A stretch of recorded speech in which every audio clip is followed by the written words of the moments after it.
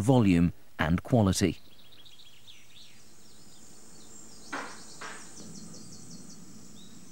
I think of myself in some ways as a plumber. If you go to your tap and you turn on the faucet and water doesn't come out or it comes out dirty, you're going to call your plumber and he's going to figure out how the pipes are connected to figure out where the problem is. And essentially that's kind of what I do. Venny and Schindel work for the Edwards Aquifer Authority. The EAA must control the supply of water like a bank controls its loans. It releases specific quantities of water as and when it's needed. Like every other city in the world, San Antonio gets through a staggering volume of water every day. Toothbrushing, 8 liters a time. Toilet flushing, 16 liters. A 10-minute shower, more than 200 liters. Agricultural and industrial processes up the ante even more. 60,000 liters to spray a farmer's field. Making a reel of newsprint, 100,000 liters. All this demand adds up to one thing, a massive drain on the aquifer. And that gives the Water Authority an unexpected headache. These springs reveal why. The aquifer feeds into the San Antonio River. Diverting the aquifer for city use could reduce the river's flow. It's a problem facing many areas of the world that depend on groundwater for survival. Areas downstream of the city would be threatened with drought. The consequences would be unthinkable. So the Water Authority must work out ways of using the city's water supply to replenish the river. And that means recycling.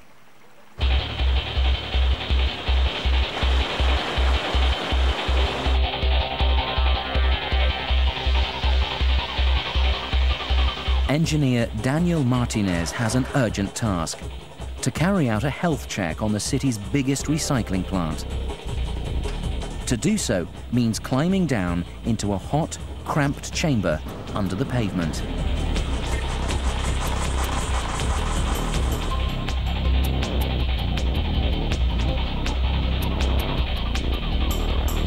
People stroll by unaware of the crucial work going on just beneath their feet.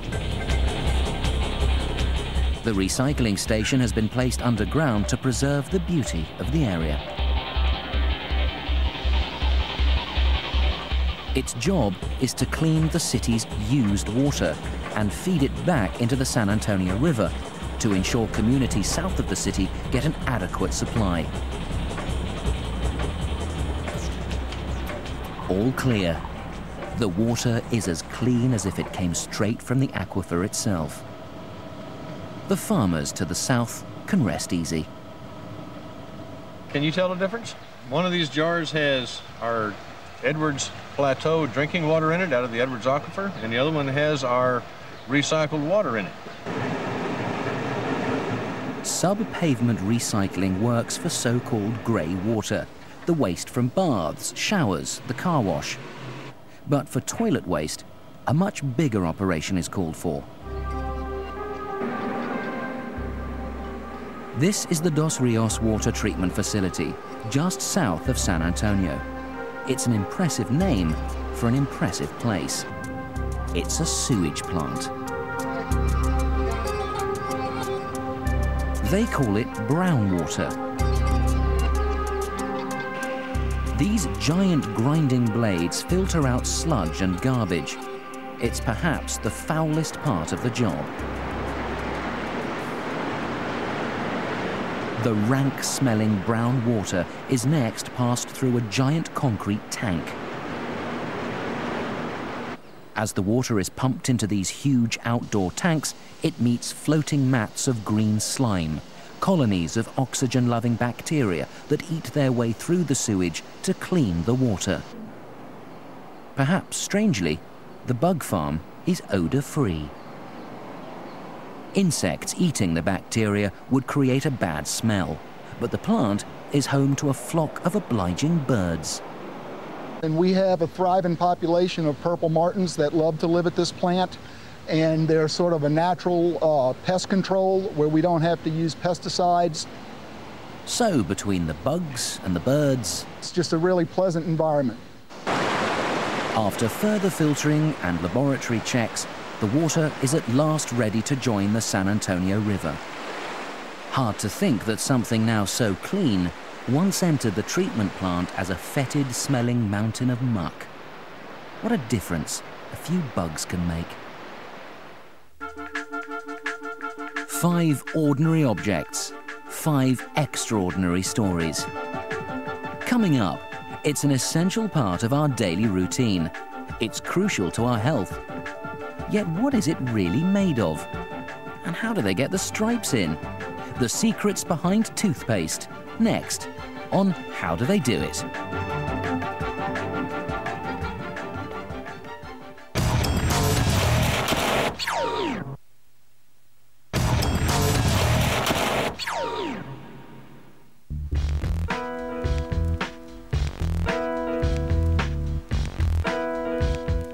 This is how billions of us around the world start our day.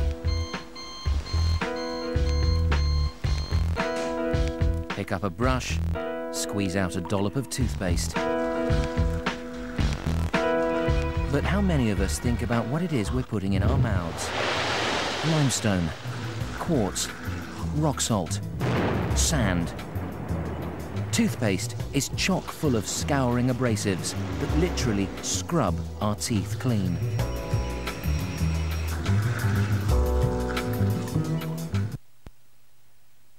It eats up 1 billion tons of rock, salt and sand a year. But how do they blend all those gritty minerals into a smooth, minty-tasting paste? And how do they make the stripes?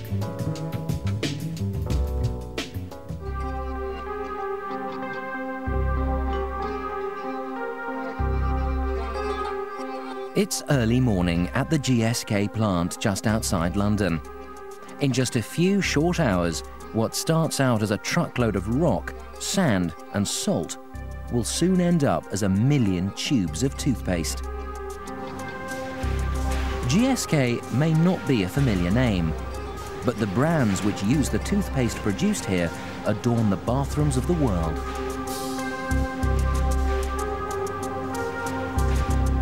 The secret process of alchemy starts in this computerized control center. It's like making a casserole, actually. Add the ingredients, give it the right mix, and you come out with a lovely product. To cook, a chef needs culinary tools, and making toothpaste is no different. What is different is the scale. And these huge mixers can mix tons of toothpaste at very high speeds. And we can actually turn over 5 tons in about 5 minutes. Essentially, it's just a very, very large kitchen blender. The mega blender must churn the abrasive powders and the dyes and flavorings that go with them into a smooth paste. The heart of the beast itself is this here, which is the homogenizer. We normally just call it a tissue.